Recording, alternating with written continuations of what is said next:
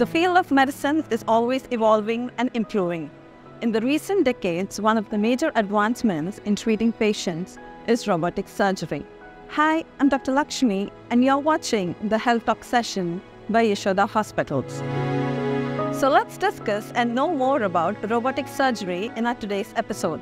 Joining my discussion today is Dr. Anitha Kunnaiah, Senior Consultant Gynecologist, Laparoscopic and Robotic Surgeon from Yashoda Hospitals, High-Tech City. Welcome to the program, Doctor. Hi.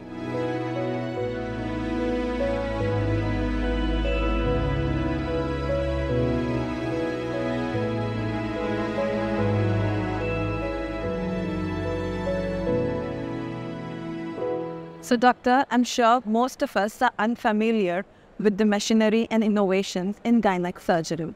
So, ఈ field ఎలా evolve అయింది, Doctor, over the past few decades? There is a tremendous change in the gynecological surgical approach. What was a decade back, it is not now.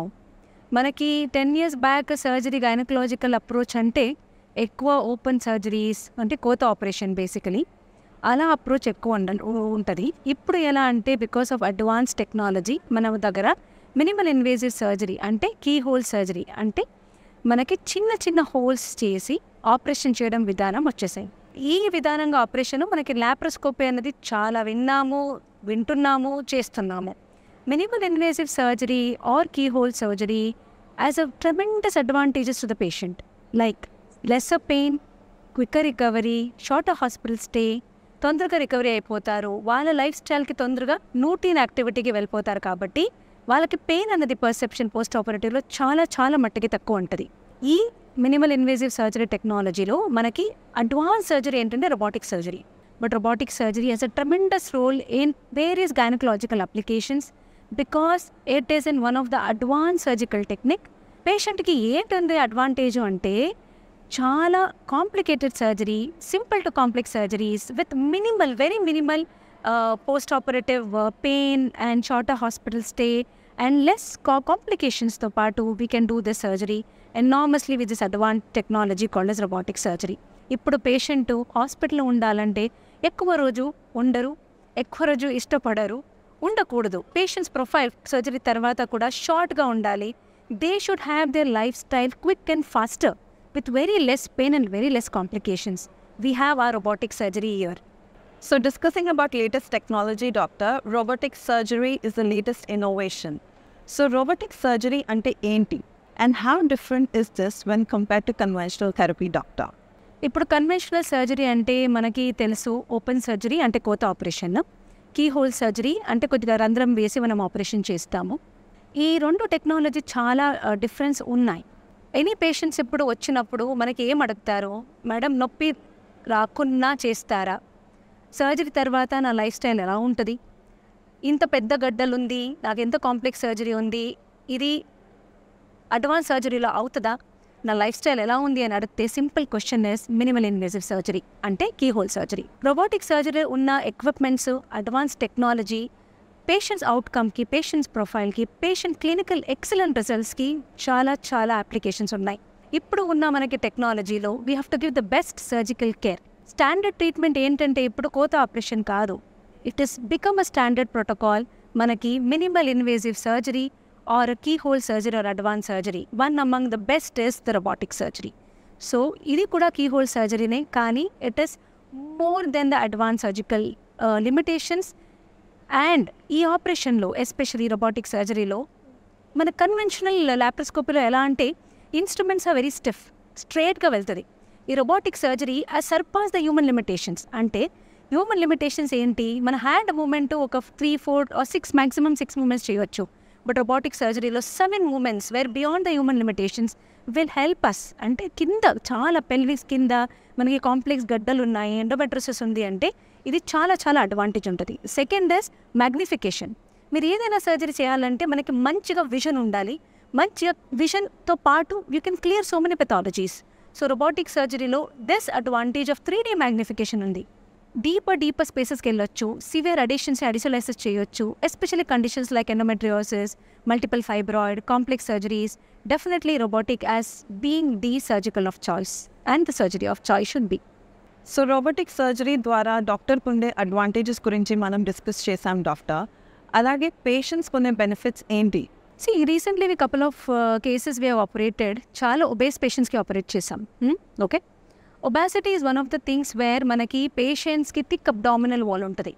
So వాళ్ళకి మనం operation చేయాలి pelvic organ related అంటే we have to literally open up so many layers. These layers are more prone for infection, bleeding and post-operative complications. And even conventional laparoscopy lo manam chesinappudu deeper and deeper spaces approaching will be very, very difficult.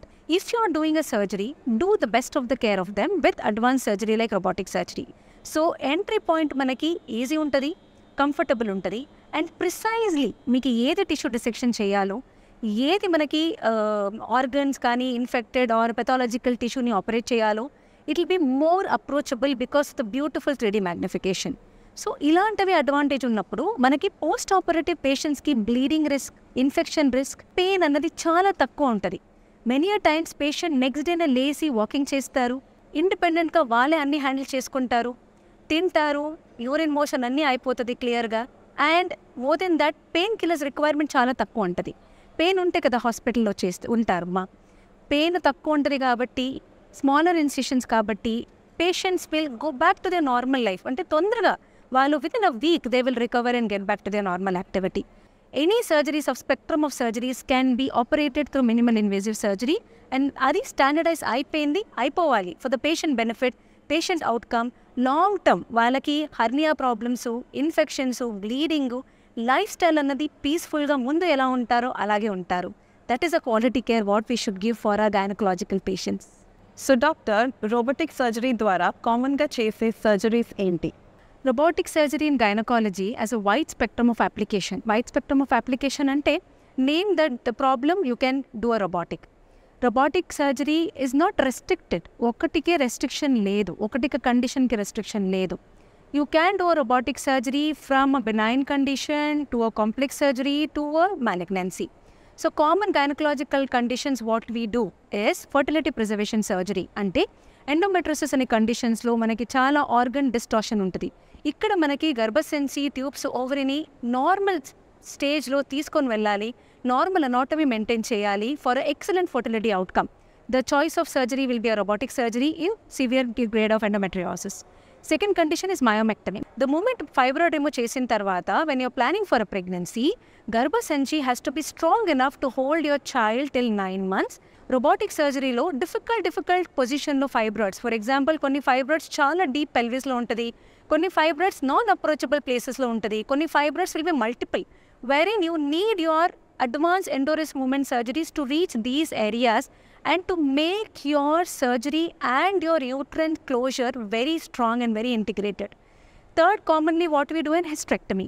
Garbhasanchilo fibroids kani, abnormal uterine bleeding or any kind of PID, chronic pelvic diseases, that is hysterectomy, garbhasanchi operation antamu. Fourth most is prolapse, organ prolapse. Organ prolapse ante కొన్ని patients కి organ week అయిపోయి జారిపోతుంది.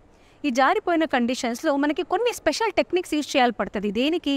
To prevent the recurrence of prolapse after the surgery. And the last is any kind of suspicious of malignancy, because we have an advance ICG are a special fire fly technique అంటాము. ఈ fire fly టెక్నిక్లో ఏం చేస్తామంటే we have a special die which we infiltrate to the patient, and ఈ die మనకి లేషన్స్ని highlight చేస్తుంది. This firefly technique is only in the robotic technology, wherein మనకి చిన్న microscopic implantations కూడా కనిపిస్తుంది. కంప్లీట్ సర్జికల్ క్లియరెన్స్ చేయొచ్చు, especially in lymph node clearance.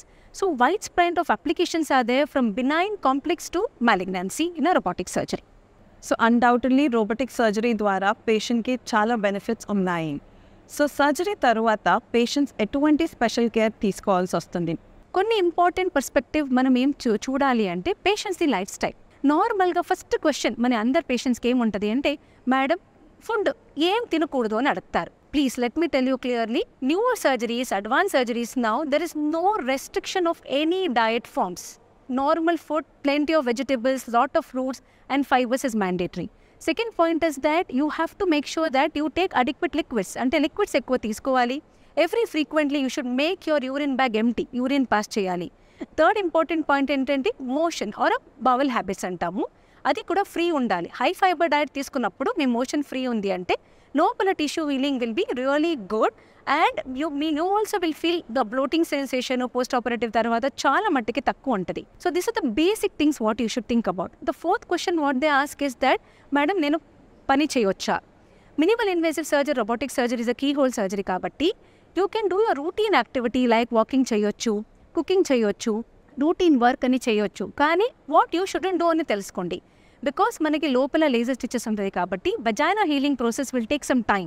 అప్పుడు మనం ఏం ప్రికాషన్ ఇస్తామంటే, please avoid constipation, please avoid weight bearing are బరువు ఎత్తడం అవాయిడ్ చేయండి ఒక 1 month అని చెప్తాము. And physical intimacy should be avoided for 1 to 2 months. ఇది కొన్ని బేసిక్ మైండ్లో పెట్టుకొని post operative care will be as simple as any other surgical care. Are there any common myths that you would like to clear surrounding robotic surgery, especially in gynecology, doctor? Well, there are so many myths nowadays related to the robotic surgery that they feel that the robot will operate on the patient. Absolutely no. It is a system where it is helping the patient and the surgeon to operate to give an excellent surgical outcome to the patient. Second thing ఏంటంటే, robotic surgery కొన్ని కండిషన్స్కే చేయవచ్చా అంటే లేదు. Robotic surgery అన్ని gynaecological కండిషన్స్కి చేయొచ్చు. Third condition ఏంటంటే, robo చేస్తే మనకి కాంప్లికేషన్స్ ఎక్కువ అంటారు. అది కూడా కాదు. Robo సర్జరీలో complications are much lesser than compare to the other conventional procedures. Robo surgery is costly అని అది లాస్ట్ థాట్ ఉంది. Definitely yes, anything new coming up technology will be with a cost effective. But now the things are very fastly changing. Couple of months down the line every hospital will have a robot and every patient will opt for a robotic surgery. As మనకి ఒక decade back laparoscopy change అయింది, అలాగే change అవుతుంది because of the excellent benefit of this robotic surgery.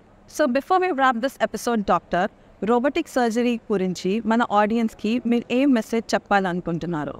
Gynaecology అంటే మన లేడీస్కి ఒకటే మాట చెప్తాను, హెల్త్ అంటే it is not related to your only diabetic, sugar normal ఉంది, బీపీ నార్మల్ ఉంది, హిమోగ్లోబిన్ అది నార్మల్ ఉంది మేడం, థైరాయిడ్ నార్మల్ అంటే అదొకటే కాదు health. Your health is gynaecological health. Gynaecological health అంటే ఏంటి? హ్యావ్ యూ డన్ యువర్ పప్ smear? Have you done your ultrasound scan? మీకు మెన్స్ట్రల్ ప్రాబ్లమ్స్ ఏమీ లేదా? ఇన్ఫెక్షన్స్ లేవా? వైట్ డిశ్చార్జ్ ప్రాబ్లం లేదా? ఇది కూడా చాలా important. Majority of the women will neglect the gynaecological health perspective. It is a simple advice to all my dear fellow ladies to please alert about your health, especially your gynecological health, which is least often important ఇస్తారు. Please అలా neglect చేయకండి. The moment you are nearing 35-40, get your annual gynecological health checkup done. So many things will be picked up before it ends up in a bigger complications. Good luck and healthy lifestyle. Please అలవాటు చేసుకోండి. So thank you, doctor. It was wonderful having you here on our program today. Thank you. So this brings us to the end of this episode. Remember, having knowledge about your health is crucial for your overall well-being. We at Yashoda Hospitals are more than happy to answer your health-related queries, and don't forget to tune in for the next week as well. Until then, take care and stay healthy. Thank you.